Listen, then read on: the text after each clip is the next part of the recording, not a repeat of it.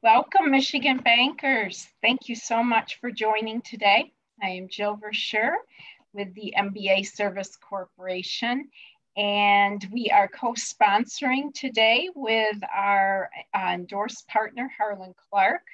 We feel very privileged to have Robert Ropars, Sharon Horsch, and Ann Cox with us today. Just a few maintenance types items to bring up. We would love to address questions with you at the end of Robert's presentation. Feel free to send in your questions to me on chat or in the Q&A, and we'll pull those all together and send them to Robert or say them to Robert in the end. Also, this is being recorded, and we will share the recording with you by the end of the week. So we very much appreciate you being here today. Hope that all's going well in December. I know that's a busy month. So without further ado, I would love to introduce Robert Ropars. He is a digital solutions advisor with Harlan Clark for the past 10 years. Experience is in the financial service industry and digital strategy and solutions. He supports the sales teams all across the entire country, sharing best practices, digital solutions, as he is with you today, to help all of Harlan Clark's clients achieve their goals, leveraging experience in email marketing, brand awareness, and online advertising. As I mentioned, Sharon Horsch and Ann Cox are here as well, and we are really looking forward to working with you today. So Robert, please, we'd love to have you with us. And let's see, here we go. All right, thanks, Jill. I really appreciate the invitation and being able to join everybody today. Looking forward to going through some things with you guys, which I hope you'll find valuable. And as Jill said, as we approach the end of the year here, some things to think about from the kind of short term, but more going into looking at the long-term perspective. But I wanted to share current trends that we're seeing going on in the banking industry and how those might be impacting you guys. And Jill, you want to move to the next slide?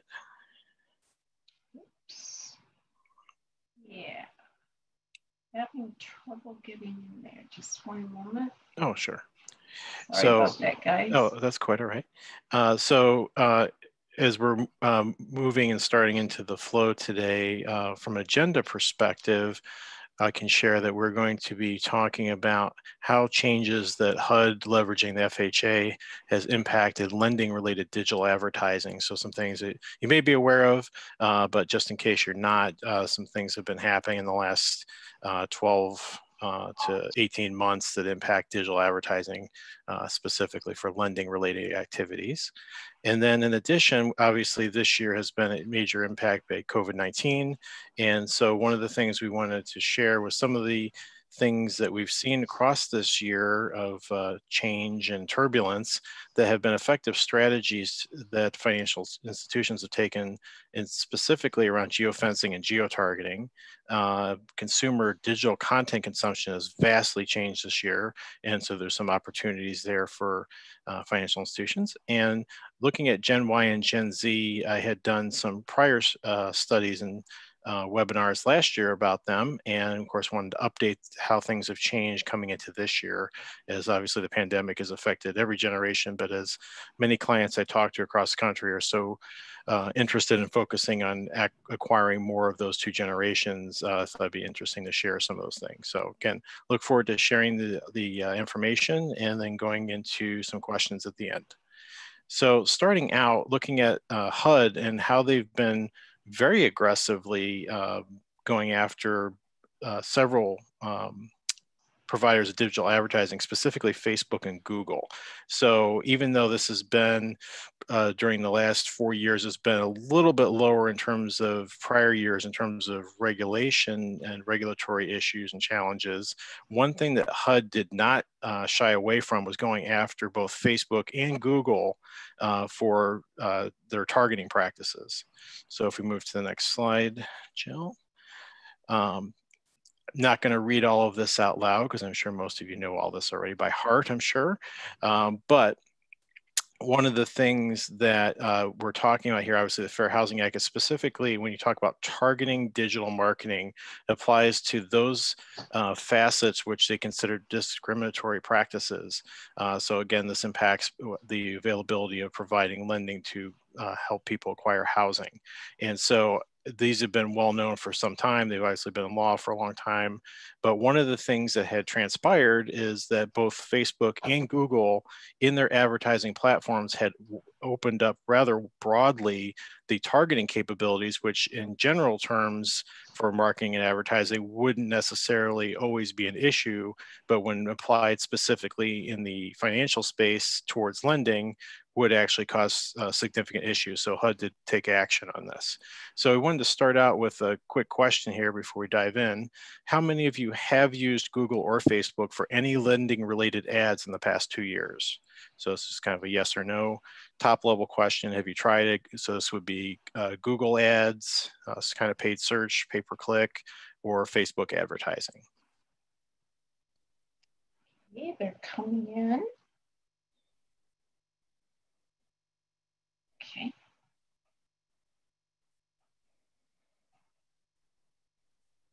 All right. Oh, okay. About a little more than half have given it a try, looks like, but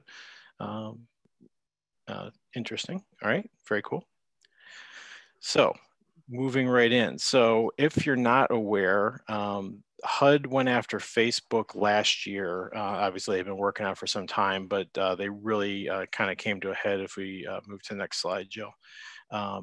They had gone after Facebook specifically about the fact that they had so many different, in excess of 5,000 different ad targeting options.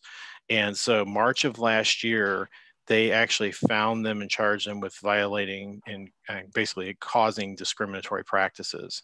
So as a result, they changed their platform pretty substantially last year. And so going forward, they removed a bunch of ad targeting options. So that was to help prevent misuse. And certainly if you've keep aware of the news, Facebook's constantly being accused of allowing this or that, or not allowing this or that. So they're facing a lot of challenges and potentially a breakup as well. But as you can see here, going kind of above and beyond, one of the things that they took out was not just the some of the ad target options, but they've removed options that allow you to basically limit where people are seeing ads or who's seeing ads based on various attributes such as ethnicity or religion. And they're no longer allowing anyone or any company, so this could be personal advertising, small business, or larger companies, to target housing, employment, or credit ads by age, gender, or zip code. So that'll come into play as we talk more about Google as well, why zip code kind of came into the mix here. So they've really created a situation where on the Facebook platform, you have a much more limited scope, which means that your advertising is more general and hitting a more broad, less targeted audience. Obviously, as we all know, we're trying to balance the targeting and segmentation and response against things like this where there's a regulatory concern. But it's greatly changed things in the last year. So then we moved to Google. They then went after Google, and they did not go after Google to the level of Facebook, because Google responded very quickly to say, let's sit down, work this out, kind of a thing. So this is sort of, I don't say hot off the presses at this point, but it's still lukewarm. But as of October this year, they are now changing their ad policy as well, prohibiting things that impact a variety of things, but they also are taking out gender, age, parental status, marital status, and zip code again. And so part of this was to change the way advertisers are targeting their ads to avoid situations where you can target or exclude users based on those things, and even pulling in whether somebody's married or they've given off information that they're going to be married, their parental status, and things were like bid adjustments that are made based on targeting factors. So all of those things are now no longer possible within the Google advertising network. Again, part of their trying to come to the table and do above and beyond what was specifically being asked, but then to avoid further regulatory issues. So as we looked at that further, on the next slide, one of the things that they talked about is that you can still use browsing behavior. So you could still look, one of the examples that we found was that if you were looking for people searching for student housing, potentially you could put ads in front of them for a lending kind of offer, but not factoring age specifically. Looking at interest will still be able to be targeted, but obviously there's some nuance is to there. But the reason, again, much like Facebook with zip codes, is the HUD storyline that kind of flows through, if you kind of read through all the articles, is that basically they're looking at the history of zip codes, how they were created over time, how city planning has occurred over time, and then in many cases in some cities that was used for redlining and gerrymandering. And so zip code targeting is basically being seen, at least they're taking it to a very crucial level of saying that there's a potential that even if it's not intentional, there could be unintentional systemic division there that could be causing basically your digital ads to artificially cause this kind of segmentation. So it's big changes with both Facebook and Google. So of course, then the next question would be, well, what do we do about this, or how do we handle this? So one of the strategies, obviously working within the parameters that they've set there, is really all you can do for both Facebook and Google. But one of the strategies that we found that works very well with our clients is something called dynamic radius. So working with an advertising platform that can deploy this kind of strategy, what this does is it does not look at specific zip codes. And instead of having that kind of static population view, it is looking around your branches, for example, and moving in a distance around it that's spread out, taking into account your preferred criteria, and obviously avoiding ones that would be prohibited. But it basically looks across the geography, not really paying attention so much to zip codes, but focus more on what is the general population around your branches, and then who's got this interest and proclivity for the thing that you're trying to promote. In this case, we're talking about lending. And so by doing this, it also adjusts day to day if you have the ability to take into account changes in data and information, making sure it's updated. So the key here is obviously balancing not just finding the right people, but also not bombarding them and spamming them over and over and over. So part of obviously any kind of successful digital strategy will be, working through the population of people who are actually engaged online, giving off those signals of interest, and showing the things that are matching what we're looking for in terms of targeting.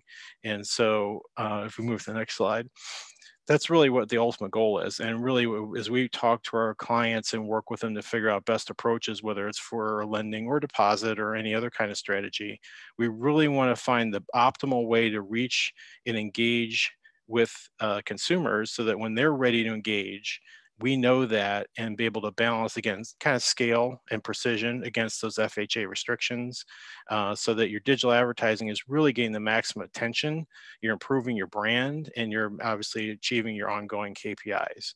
So from a lending related digital marketing perspective, all of this is, these are things that are constantly evolving and we have to keep an eye on. So that's a lot of the conversations I had over this year were around that. But nowhere near as many conversations as around the impact of COVID-19. So as we know, COVID-19 greatly impacted everybody in every industry and still continues to this day and well into the next year. So as we look at the types of businesses, obviously greatest impact, obviously restaurants and other service related, and obviously the lockdowns we have caused a lot of difficulties and challenges for both brands and consumers. So if we look at the next slide, really wanted to kind of summarize some of the things that, interestingly, the financial sector had kind of a transformational shift this year. And as I was kind of looking into this earlier this year for some of the conversations with clients, found quotes much like many like this from 2013, American Banker, were talking about how drive-throughs basically had seen their day, they're done. People are moving to self-service channels, digital, really had altered the landscape, and everyone was kind of much like email marketing and other things, every day is predicting, this is it, it's all done, time to go. So the interesting thing is the very thing that most people were predicting was going away ended up with the drive-throughs being something that actually was the one exception in this time of difficulty with foot traffic and people not being able to go indoors or gather together. So as we move to the next slide, very big change just 7 years later. Of course, who could have predicted it? Where as banks began closing their branches and the hours were changed, suddenly drive-throughs became a thing again. I know I talked to many clients this year that were struggling with even maintaining, having issues with local police and city officials because they had lines coming out, down the street because people suddenly were getting used to being in drive-throughs again. So the interesting thing is that creates a opportunity for digital advertising in terms of geofencing and geotargeting, because now you've got a situation where people are going to be, if you have the ability to detect their presence digitally, that they're on your physical locations, they're near and at your properties, and they are obviously waiting in line. And we all know what we do when we wait in line, we get on our phones. So leveraging not just the online technology to put ads in front of people when they're at home, on their tablet, their phone, streaming channels on TV, those kinds of things. This is really capturing that real world, the other facet, which even though, again, severely hampered by COVID, it does open an opportunity. And on the next slide, we actually had a couple of different opportunities around this arise this year. So I wanted to share a real world example. A client out east that was opening a new branch or planning to open a new branch in the new year. And they wanted to talk about marketing. So obviously a lot of different online options available to them. But one of the things we really got honed in on was leveraging, in this particular case where there's a lot of foot traffic, even with COVID, leveraging that real world perspective when someone's there, but then taking it to the next level. What about all the competitors nearby? So we can take a look at a situation like this and come up with a strategy where we're not only helping you market yourselves, but also potentially look at your competitors nearby. And when someone's on the grounds or near that property, trigger an ad on their mobile devices is a great strategy. So the next thing I wanted to ask is how many of you have used geofencing to target consumers at your branches or your competitors or both? Just curious how many people have tried geofencing, also known as geotargeting.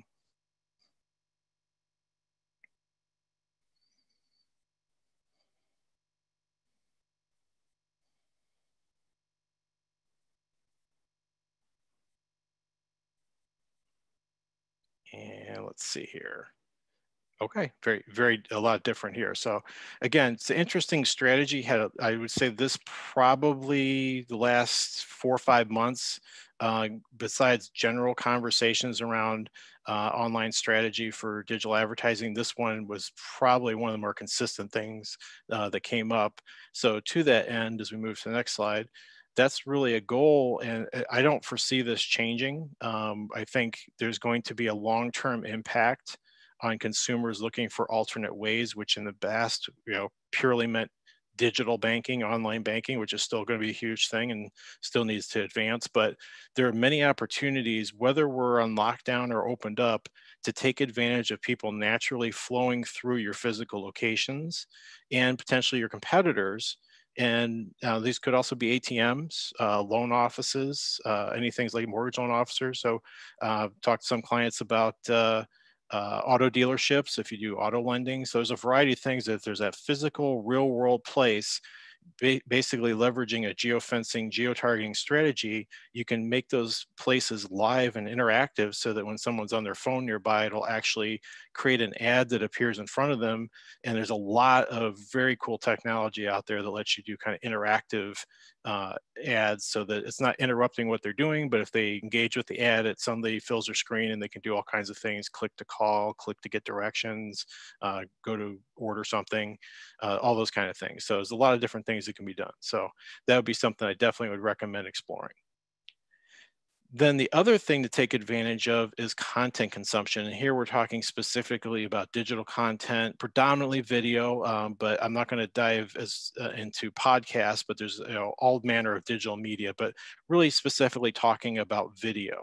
So as I'm going through this, I want you to think about if you're actively producing like YouTube videos, for example, or if you're doing any kind of commercials, think about the kinds of stuff you're putting together and how effectively that can be leveraged, especially during these changing times, to get in front of consumers, to expand your brand and really connect with people in an emotional way. Because I will say they've done a lot of studies that as people have moved into this digital space rapidly, especially in the banking world, surveys very recently have shown that there's a disconnect where people aren't feeling an emotional connection. So there's a little bit of a coldness, a utilitarian reaction to what we're doing to serve people during this time. So this is a great way to work around that and provide that emotional context. So as we know, across the course of this year, especially at the early part of the pandemic, lockdowns and things like that, very logically and expected, people were consuming a lot more content. They were stuck at home. They were beginning to start to explore. Can we go back 2 slides, Jill? Sorry. Starting to explore what was available, and in particular, they were diving into content and consuming content a lot more. I think we're moving a little through the slides there, Jill. Might hit play. So one of the things that really stood out as we dug into where content consumption was going is that during the early part of the phase, content consumption skyrocketed, but during the summer, when people had the opportunity to get back outdoors, the interesting thing is, although content consumption for video information did decrease, it did not decrease to the level it had been prior to the start of the pandemic. And in fact, it remains significantly higher than it was previously. So there are a lot of people now have the ability to stream and have capable streaming capable homes, and streaming video is now a huge portion of the amount of time people are consuming content. And as part of that, it's increasing, and Nielsen is starting to really track this. And actually this next year, they're going to really be tracking streaming versus regular, as people are cutting the cords, or never cords as they're called, who never had cable. So one of the things that's happening is there was an expectation that people would be cutting back on bills during this time frame, which they did. And that included paid services, because ironically, at the same time all of this was happening, many new channels and things, Disney Plus had launched last year, so they were already out there, but HBO Max, Peacock, there's a series of networks have joined up, and what they found out was only 2% of adults were reducing it. And it kind of makes sense because people were stuck at home, they're trying to entertain their kids. So that was actually one place, as people cut back on costs around their life, entertainment and streaming made a lot of sense for people to keep the family going during the summer. And even during the time when they could get back out, it was still something they were really leveraging and leaning on. And then because of obviously the chaotic year we've had for a variety of reasons, not just the pandemic, if we move to the next slide, you'll see that where people access content, the type of content that they're accessing continues to increase. And the one key factor I want to mention here is that over 3/4 of US homes have at least one connected device. So the way people connect to content, the TVs can do it themselves, Blu-ray players, Xbox, PlayStation, so your video game consoles, and then boxes like Roku or Amazon Fire, all of those different devices that let you connect to the internet, all of them have streaming channels with advertising built in. So the interesting thing is all of this has kind of come together and increased as people were already adopting all of this new technology, already starting to gravitate to all of this increasing streaming usage at the same point when they're now stuck inside and needing something to distract them from the real world. So one of the things that we've seen is that has basically exponentially increased the ability for our clients to get in front of consumers and place ads that perhaps previously they just put on their YouTube channel and hope for people to discover and find, maybe promote via some channel, but a lot of times just kind of fill up the YouTube channel and use that, but be able to take that same exact kind of content or commercials that you may have been running on cable and actually put it in front of people on the digital connected TV platforms. So it's really changed the way both consumers are consuming content, but the way marketers are reaching them. And it's really creating a lot of increased diversity. And this is even before you get to the fact that Elon Musk and Bezos and others are starting to launch satellites to bring high-speed internet to rural areas. So as we move forward over the next few years, you're going to see an explosion of more people able to access high-speed content and internet than ever before. And so that just increases, again, this very cost-effective way to get in front of folks and expand, again, get that emotional content in front of people. So if we move to the next slide, I think I just had kind of a quick summary here, but I also wanted to mention that, you know, as you have all of these big streaming services out there, there are still plenty that have advertising built into them. But you can see that, you know, looking at April 2020, earlier this year, those big 5 streaming services were 83% of streaming hours. So that is huge, and partly has to do, again, with smart TVs. And Google has now updated their streaming thing, and they're a huge player right now. Very inexpensive. I think it's like $50.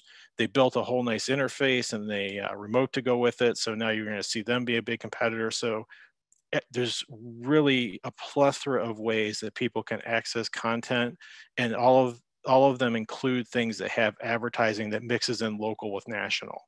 And that's important because one of the other pieces of all this, as you sift through all the data from this year, on the next slide, is local news. So one of the things that spiked this year and is remaining high, even as we kind of ride the ups and downs of the pandemic, is that adults and people of all ages really have started consuming local news like never before.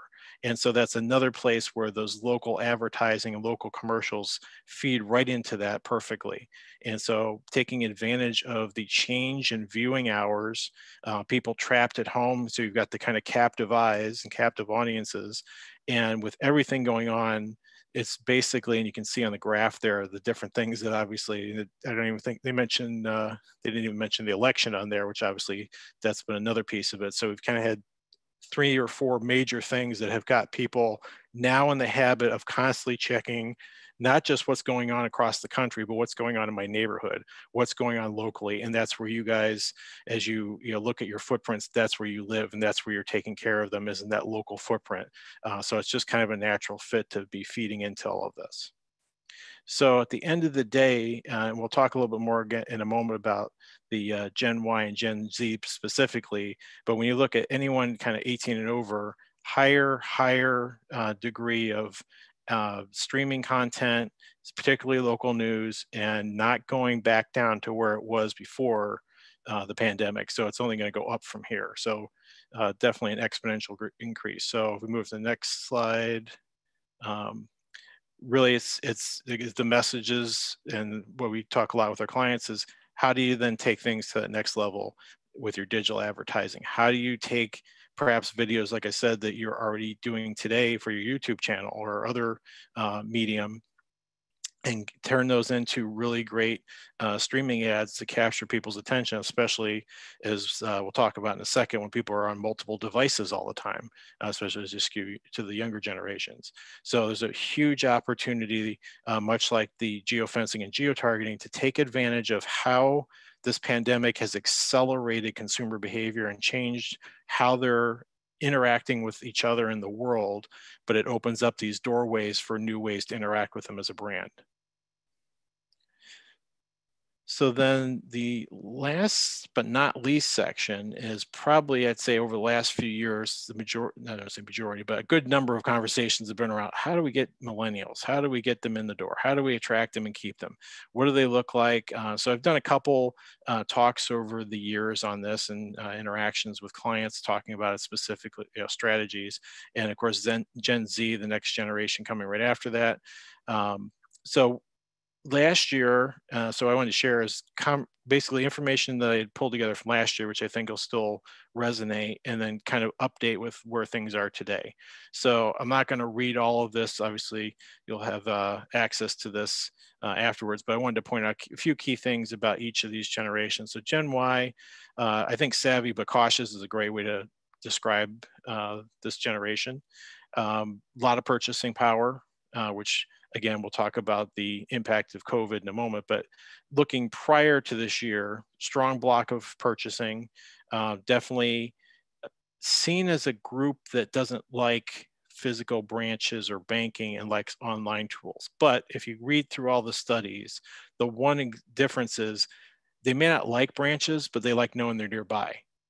And then one difference from a millennial is they're very big on financial planning. They very much trust financial advisors. And that's the one exception generally to the rule of getting them in the door. They like that kind of stuff and they want to be face to face with somebody, obviously this year aside, but generally speaking. And of course, in the background of all of this, there was a lot of talk over the last few years about the great transfer of wealth coming from baby boomers, which depending all different numbers, I saw everything from 20 to $30 trillion over the next 20 years. So possibly on the high end, $30 trillion changing hands from baby boomers to Gen X predominantly, but a huge chunk possibly going straight to Y and Z or thereabouts.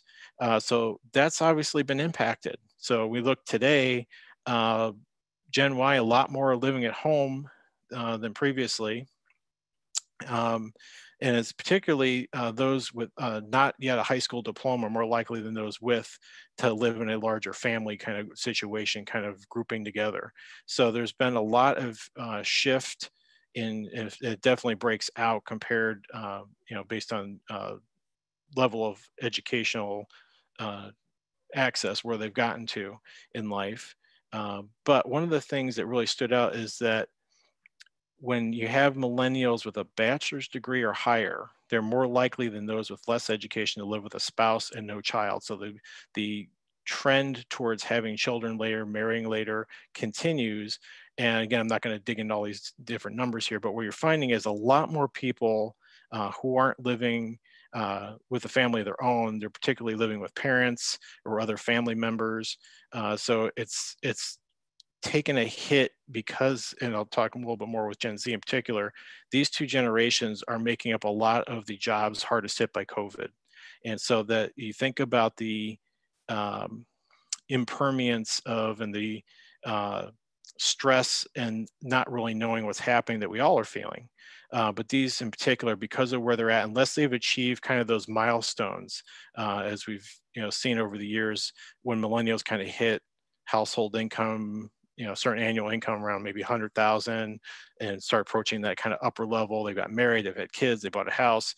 They start trending much like previous generations. But any of the ones who haven't quite achieved those goals yet have definitely taken a hit and are more likely pulling in with their family. Then you add in like the lockdowns, obviously. The key here is that this is providing us a lot more people clustered together, potentially back with their parents, providing a lot more data on what they're doing online. So that also feeds into the data we talked about previously, which I'll touch on again about content consumption. So when you talk about reaching folks, a lot of the conversations about reaching these generations, we do look at segmenting by income, depending where we're at, but also looking at how we can target based on interests, things they would be searching for, whether it's financial assistance or things like that. There's a lot of ways to reach them. And because they're now kind of clustering in homes, it's basically adding to the pool of consumers giving off those signals. Gen Z, the generation after, much less purchasing power, but still significant. But interestingly, 75% of a checking account, which is interesting. When asked last year and the year before, kind of 80% wanted to be homeowners by age 30. We're definitely geared towards, if they call the millennials the early adopters, digital adopters. This generation is often referred to as digital natives.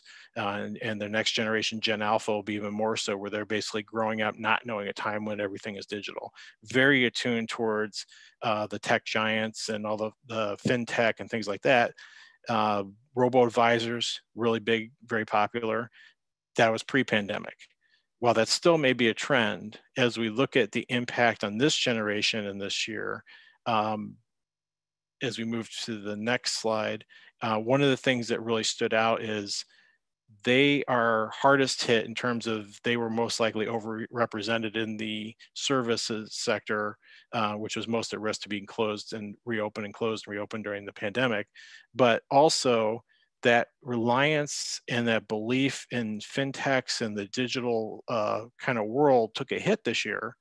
Some of you know, where some of those things were, as the panic started to set in and people started to log in and try and get their money or move their money, there was actually shutdowns and lockdowns of crashes of sites. So the stability of the traditional banking system, I think, it feels like it got a stronger boost this year, because I think it was a wake-up call that while banks need to move more digitally and improve their online banking and digital tools, and we've all known that, and we've all been working towards that, at the same time, the allure of the digital-only world took a hit, because at the end of the day, there's nothing physically there.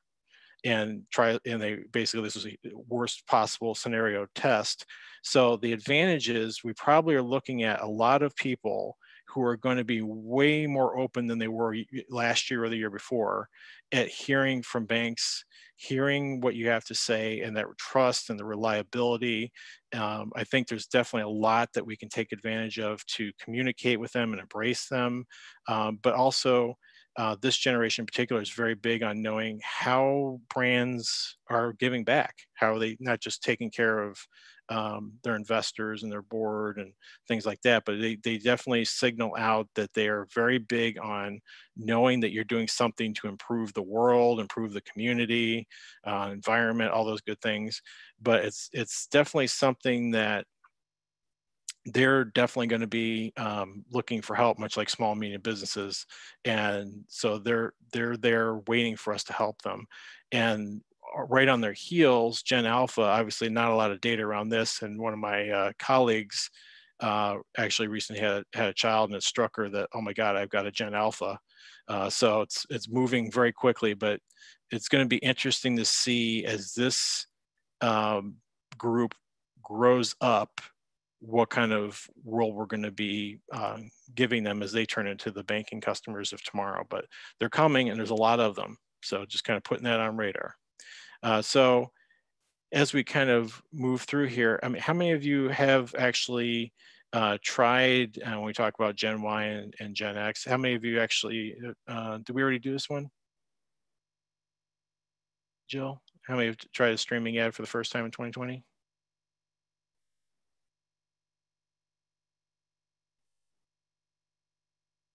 I think we did. Oh. I'm sorry, did you ask me something, Robert?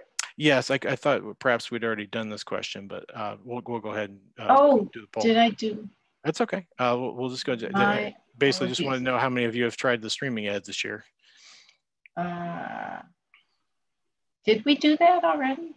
I don't think so. I don't think so. It was similar last one. Yeah, just curious to see as we talk about the last topic and this topic. So 83%. Okay. Have not. Okay, cool. All right. Well, that was a lot of information, but we still got a little bit more to go. So I wanted to loop back really quick, again, talking about the content consumption, because millennials and Gen Z have started out from a place looking last year where they were consuming a lot of content.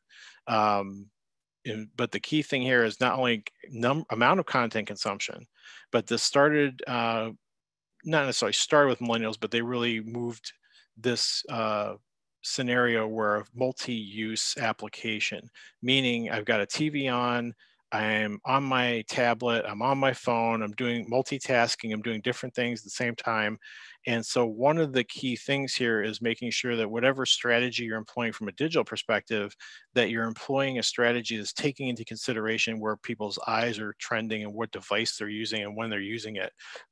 So it's known as a cross-device strategy. So it's realization that people have multiple devices in their home, from the connected TVs and the gaming consoles to their tablets and phones and desktops and laptops. So really being able to hone in on following the natural behavior when people go online, the things that they're normally doing on the devices they're doing it, and that potentially they may be doing things at the same time, and being able to make sure that you've got a different device that your ads are appearing in front of, so that if this time when the ad appears, for example, on their phone, they might be looking at that while they've got a TV on, but next time they may be looking at the TV and ignoring their phone. So that's why it's important that kind of cross the campaign, hit each of those devices. So this was sort of where they were before this year. And again, pulling this group out of the larger context that I shared in the previous section around content consumption. On the next slide, there was a recent survey, I think it was July of this year, looking at content consumption trends with these two generations specifically. So again, I'm not going to read all the stuff on the left because it's kind of everything, but I pulled out the specific section relating to content. And again, we can see watching more news coverage, both large jump over previous, previous usage. Watching more shows and films and streaming service, biggest jump there, and especially around Gen Z. Watching more TV on broadcast channels, not quite as much. And again, not surprised by that because of where we know people were watching content in the places they're choosing, and not surprisingly watching more videos, such as like on YouTube or Vivo or things like that.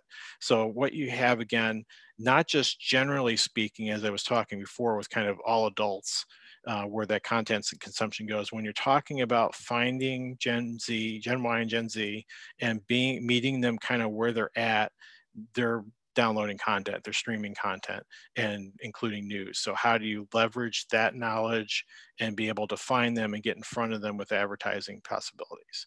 So again, it's kind of a conclusion to that on the next slide. Really what we're talking about is taking your brand to that next level.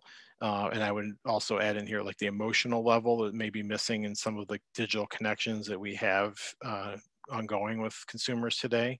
But especially with these two generations, having that visual content and interaction is extremely important, because we want to target the ones that are most receptive, taking into account a lot of what they're dealing with right now, and basing that on their browsing and their buying behavior, so that you can really speak to them when, basically in their time, when they're online, on the devices that they're on, and get your message in front of them, so you can really complete that circle to buttress all of your marketing efforts.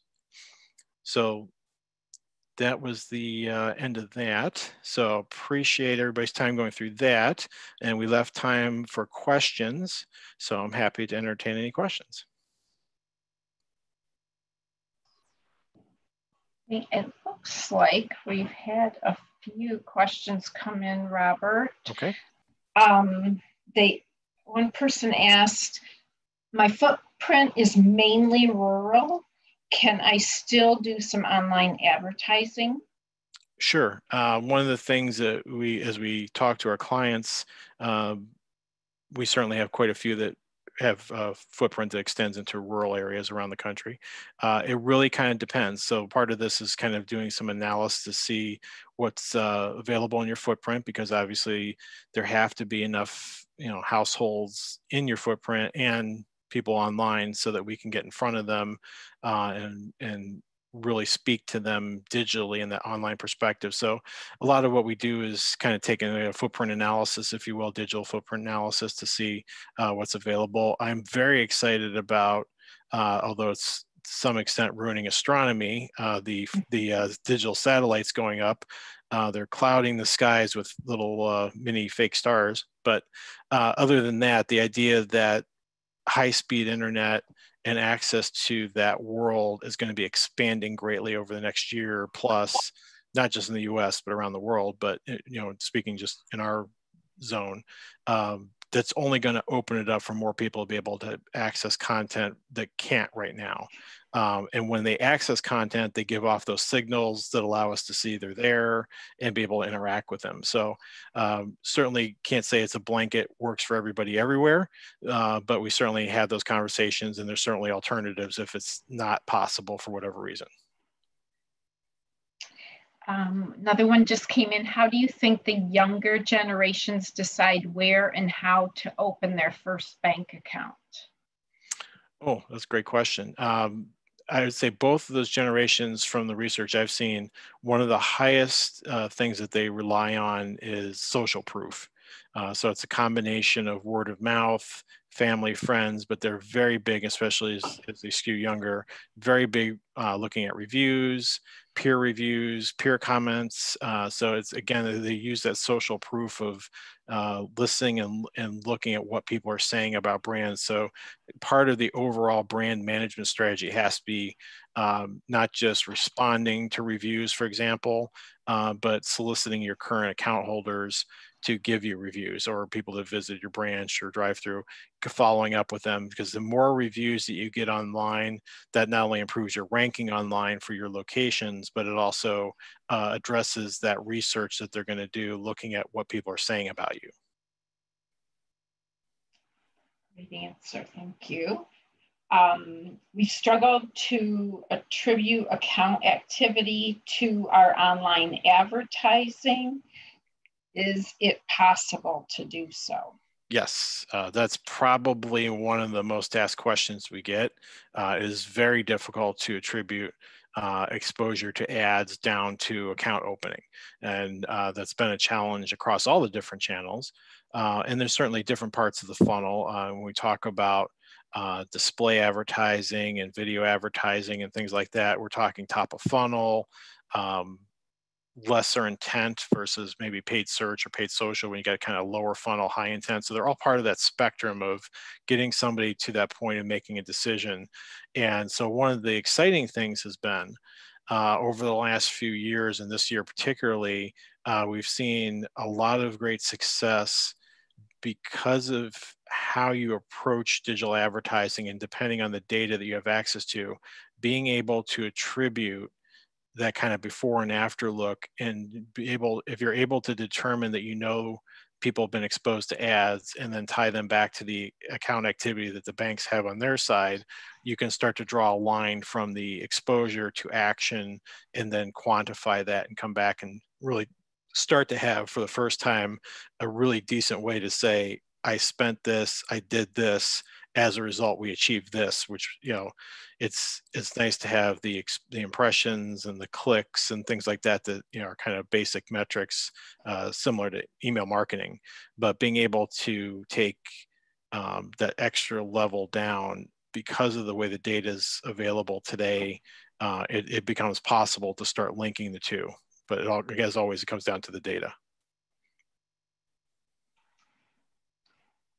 Let's see. What is the benefit of digital advertising versus the paid search ads?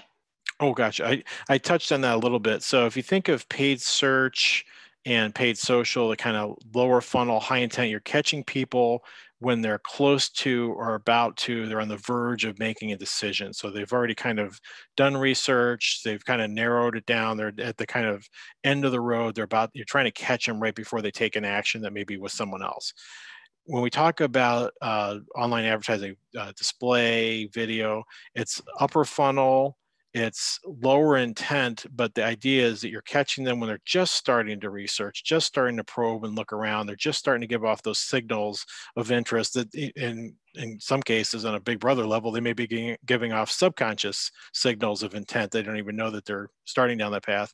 But all that data allows us to use the online advertising upper funnel to start influencing them down towards a specific brand, meaning ABC Bank, versus DEF Bank. So we want to try and influence them one way or the other towards your brands and making that decision that they're going to go with you, or at least explore you, so you've got an opportunity to win their business. So it's really, if you think about it, they're a perfect complement, because one, you're catching them before it's too late, but the other one, you start building out a flow where you're catching people earlier in the game, have more time to work with them, more time to influence them, and taken together, they really fill out that whole decision-making spectrum.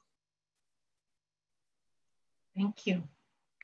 Wow, I do not see any additional questions. You know, Robert, I have to say, I think your kids are lucky. You're pretty hip dad on all this digital stuff. So, well, they're fur babies, so they okay. I think they're lucky. Yeah, I don't know what they would say, but. Well, I thank you all, Harlan Clark, very much. Robert, that just some vast information that is so invaluable. Thank you. If any questions come up after the fact, I know that Robert, Sharon, Ann would be more than happy to have further discussions with you. Absolutely. You do not have to be working with Harlan Clark currently to reach out with questions. You know, they can still help you in these digital aspects, even if you're not with Harlan for checks. So we'd love to hear from you. Thank you all for your time today. Happy holidays. Happy holidays. And take care. Thank you so much for having us. Thank you. Stay safe, everyone. Take care.